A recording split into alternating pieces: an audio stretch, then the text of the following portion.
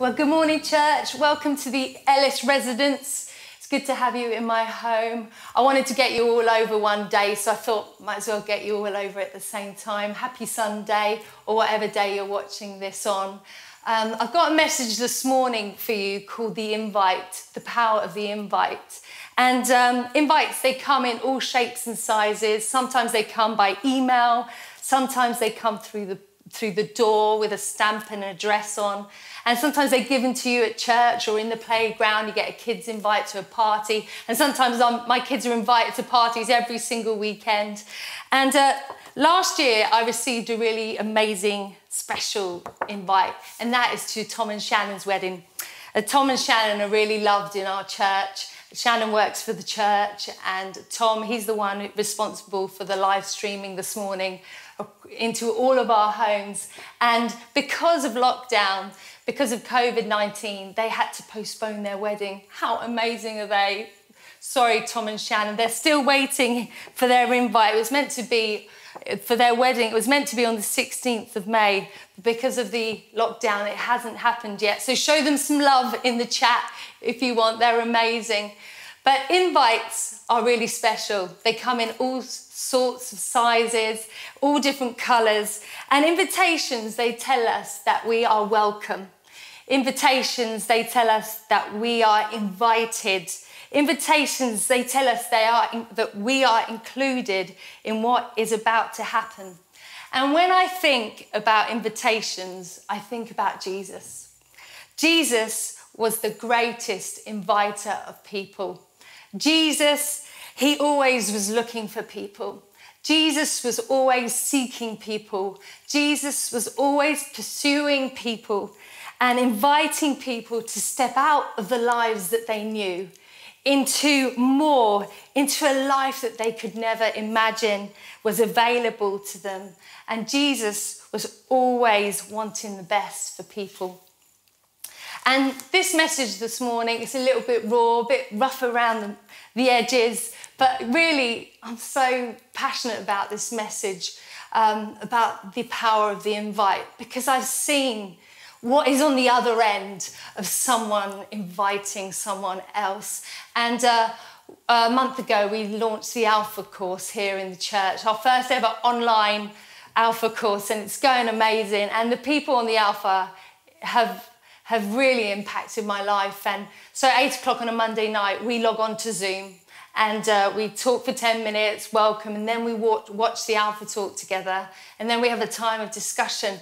But I was so impacted personally, and I've walked with Jesus my whole life, but I was so impacted over the weeks as those individuals, those people on the squares, they're people that God loves, as they started to talk about how they ended up on the Alpha, how they were invited to a dedication, which meant that this Christianity came alive to them. I was so impacted hearing their stories of friends that had invited them from the gym. They used to sit side by side on bikes in the gym when the gyms were open. And they used to talk, and then the Christian would have the courage and invite the person to Alpha. And there's so much potential in the power of the invite, but so often, because of our fear, because of fear of man, we hold back on the invite. But I think that God, now, today, God wants to stir that up in us as a church, to have a new boldness for the invite. And I want to take us together this morning to Luke 19, Zacchaeus, the tax collector.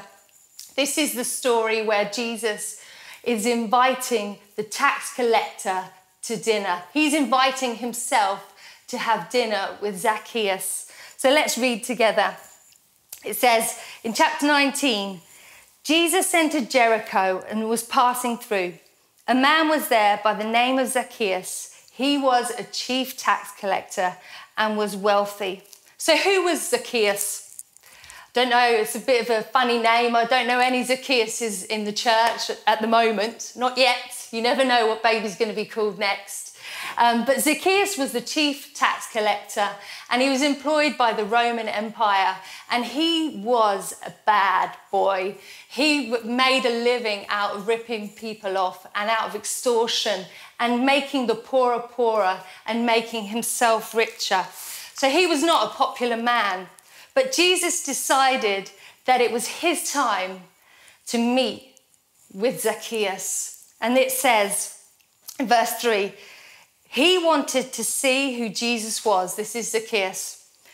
But because he was short, he could not see the crowd. So he ran ahead and climbed a sycamore tree to see him, since Jesus was coming that way. In the ESV, it says he was seeking to see who Jesus was. He wanted to see who Jesus was. And as I prep for sermons, for Sundays, or for youth, I often read the same scripture over and over to get that cemented in my heart. And as I was reading that over this week, I felt God highlight to me those words that he was seeking to see.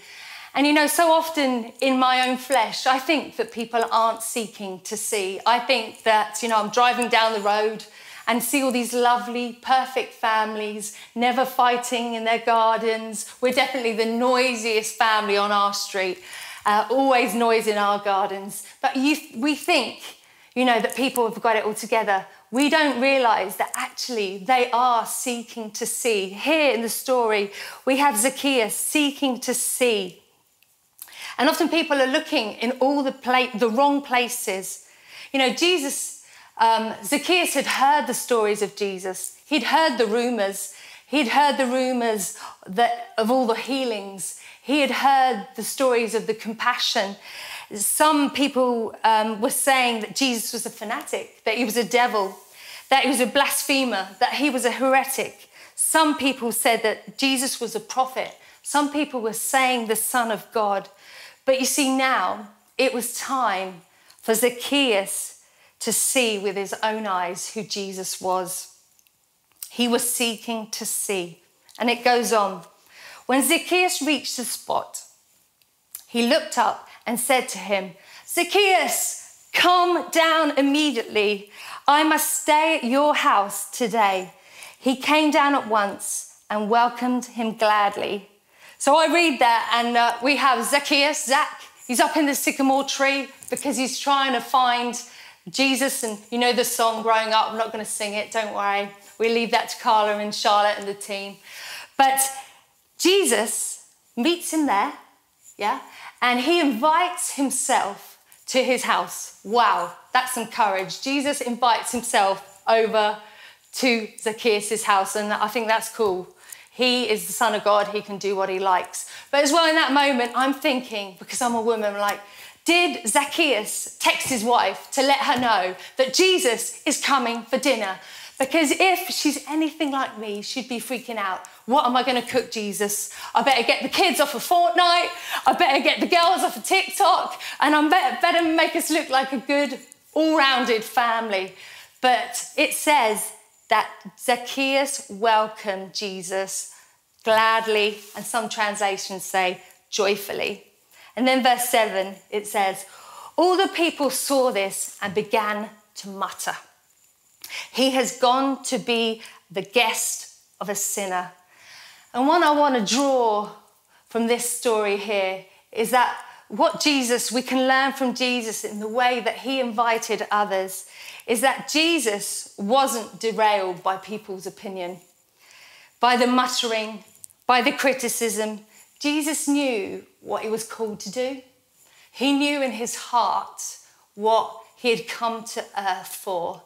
And the reason that Jesus stepped out of heaven, that he stepped onto earth, that he walked with broken humanity, that he took the walk of shame to the cross and hung naked on the cross and died and rose again. And the reason he did that was that we could have our relationship restored to God. Jesus knew his why. And I want to ask you as a church today, and I want to ask myself, and Chris behind the camera, do you know your why? What is it that you're passionate about? What is the passions of your life? Maybe God wants to stir that up in your hearts today. Stir it up in all of our hearts today. And another thing that I want to draw from the life of Jesus from this section is that Jesus wasn't derailed by people's rejection, by people's no. I've often given out invites to people to come along to church, invite them into having a relationship with God, or to come to life group or come to toddler group. And I know these things are not happening at the moment, but one day again they will. And people can join us online or in Zoom groups or in Alpha courses. But once I shared my testimony with a lady at work, used to work in a local secondary school. So we were in the office doing some filing, and I felt God nudge me to start sharing my testimony because she seemed a spiritual woman, and she's asking what I do, what am I passionate about. So I started talking about Jesus, talking about my parents, salvation, encounter with Jesus, how they nearly got divorced, and mum couldn't conceive, and everybody in my family was getting divorced, and I felt it was going really well, if I can be honest, blatantly honest with you this morning. And at the end of the conversation, she said to me, Esther, just like you feel about Jesus, I feel the same about Buddha. Just like you feel about Christianity, I feel the same about Buddhism. And, in that moment, in that time, I was like, I was a bit discouraged. But, Jesus, he wasn't derailed by people's no. He was compelled by his overwhelming love for humanity. And he wanted to restore them to relationship with his Father. And then it says in verse 8, but Zacchaeus stood up and said to the Lord, look, Lord, here I am. Here and now I give half of my possessions to the poor. And I have cheated anybody. If I have cheated anybody out of anything, I will pay them back 4 times the amount. Jesus said to him, today salvation has come to this house, because this man too is a son of Abraham. For the Son of Man came to seek and to save the lost. And that is the gospel. That is what people are about. What this story is about people that are far away from God, coming close to his heart for them. And Jesus was always moving in the direction of people. And the truth is that we've all been Zacchaeus. We all need a saviour. We're all in need of Jesus. We're all in need of a sit down and a meal, a time with Jesus. Jesus was the great inviter, and he invited people into relationship. The Passion Translation says of that verse, it says, the Son of Man has come to seek out and to give life to those who are lost. Jesus is saying, I want to bring you to life. I want to bring you to the fullness of life. I'm pursuing you. I'm chasing you. And there's nowhere that you can hide from my love, because it's for you. And what I learned from Jesus is that Jesus had this ability to look people eye to eye. He found people. He looks for people. Jesus seeks people, and he doesn't just see people as they are. He sees them as they're going to be. He sees them as they're called to be, who they were created to be. And I love that about our Jesus. Jesus called the greatness out in people. And I believe that that's what we're called to do as a church, as followers of Christ, to call the God thing out in people, to help them see that there is someone that they can live for that is bigger than anything they could ever imagine. And we've been doing this Love Your Neighbour campaign since the beginning of the crisis. And church, you're amazing, and I know I always talk about it, but it's like every time I encounter someone, you're with me, church. You enable us to do this, and it's not just me, it's the team of workers that go delivering. But I think God is using the Love Your Neighbour campaign to stretch the heart of the church, to give us his heart. So I mentioned the story of a lady. So we got her referral from Havant Housing, and I went to meet her, and I took her groceries, and she came down from her flat, and she just didn't seem well. She didn't have much hair left. And she started to talk about her story. And she's recovering from breast cancer. And the day before, she'd realised, she'd had a phone call that she was going to have another mastectomy because they'd found more lumps, diagnosed that day before I went. And it seemed such a bleak, hopeless conversation, but Jesus inside of me, the Spirit of God, started to nudge me to tell her that we care, that we love her, and that Jesus loves her, and that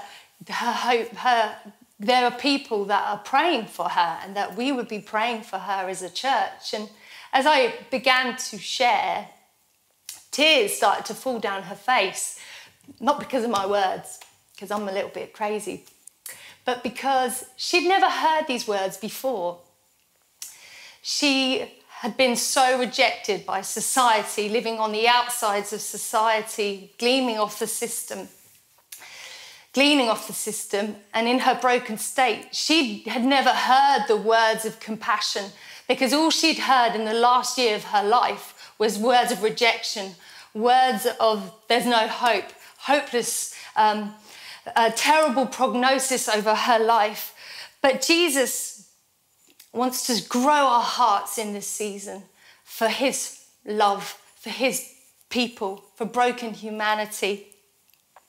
And I sense that God wants in this time to do that. We're never going to get this time back as a church.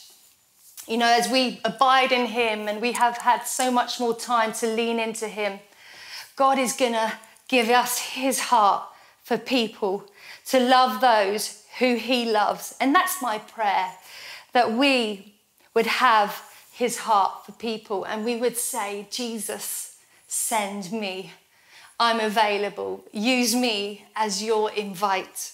When Jesus went out and called his disciples, Peter and Andrew, who's walking along the Sea of Galilee, he said to them, come follow me and I'll make you fishers of men. Okay, so they were fishermen, but he was calling them out to be fishers of people, fishers of men.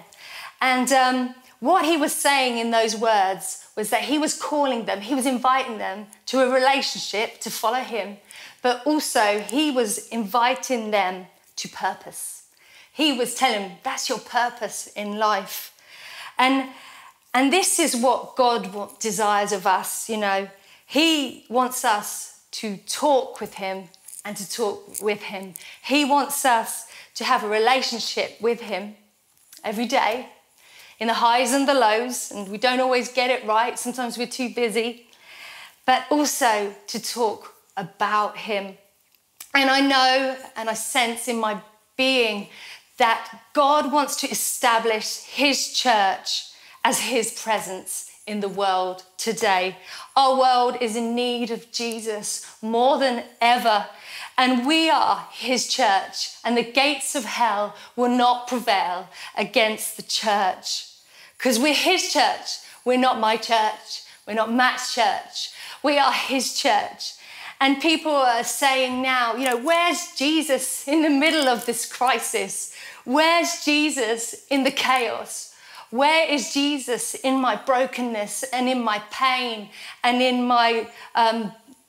me losing my job, in me feeling overwhelmed as a parent, homeschooling my kids and educating my kids and also working full time? Where's God in what is going on in the world? There's a shaking going on in the world today. And we are the followers of Jesus. We are the hands of God in this world. We are the feet of God in this world. We are the mouth, the lips of God. We are the eyes and the ears of God. And God wants to reveal himself to the world through you and through me. We have the power of the invite in our hands. Not just the extroverts, not just the introverts, not just the people that are young or the people that are old that seem to have all the right words. God wants to use us all as his hands and his feet, as his ambassadors. And God wants us to let his story out of us. We are full of the story of God. We can simply say, this is where I was. This is the situation I was in, but then I met Jesus, and this is where I am journeying. This is where he rescued me from. And no one can take your story, the power of your God story. No one can deny your story because it's your story. You know, you've lived your testimony. And I just want to finish with this verse. I want to read this scripture over you, church.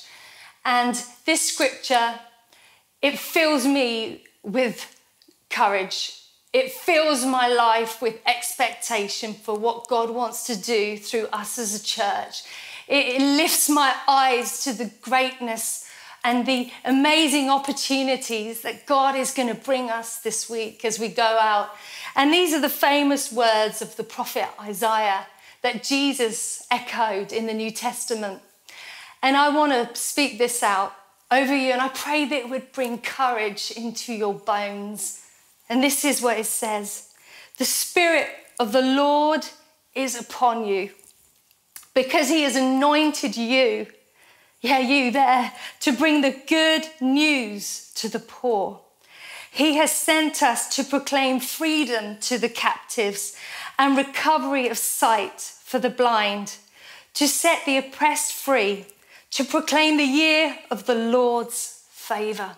Lord, thank you for your church.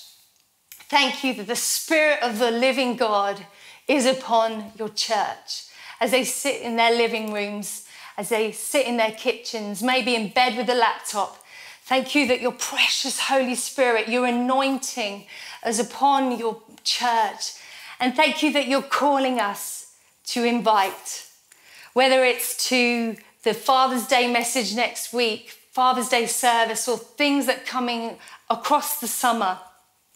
The opportunities that you're going to raise up for us in the supermarkets, in the office workplace, Lord, in the school playground as some of the kids go back to school.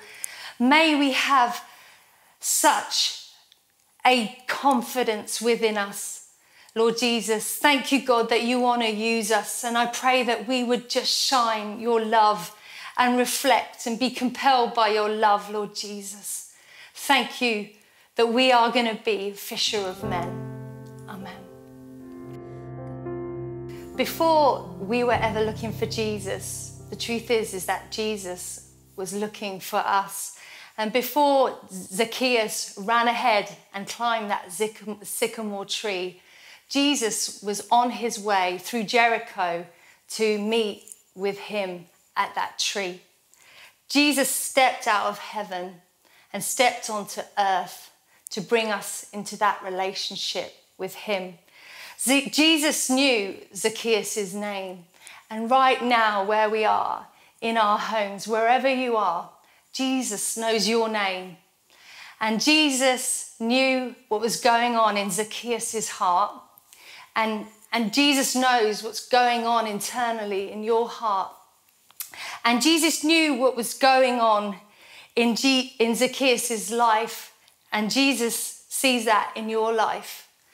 And just like Zacchaeus, that Jesus extended that invitation to Zacchaeus, God right now is extending that invitation to you to come into your life, to offer you salvation, to give you a fullness of life, and to make you come alive on the inside so that you would know right here and now why you were born, what is the purpose of your life.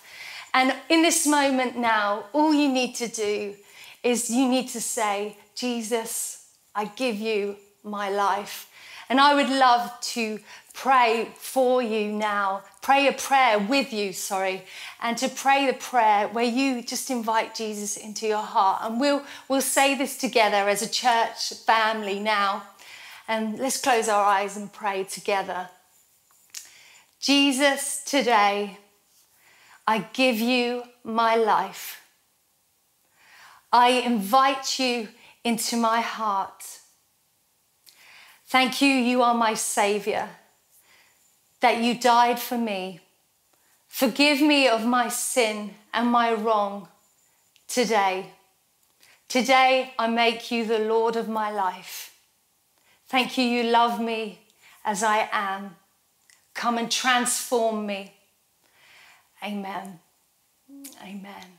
Well, if you've said that prayer, I could run around screaming in my house right now, which I can do because I'm here. But if you've said that prayer, then please do let us know. The phone number is on your screen. Send us a text. Or if you know any of the team, text them to let them know, or put it in the chat that you've made that decision to follow Jesus. All of heaven, everyone in my house, me and Chris, we are celebrating that you've given your life to Jesus. Love you, church. Have a wonderful week.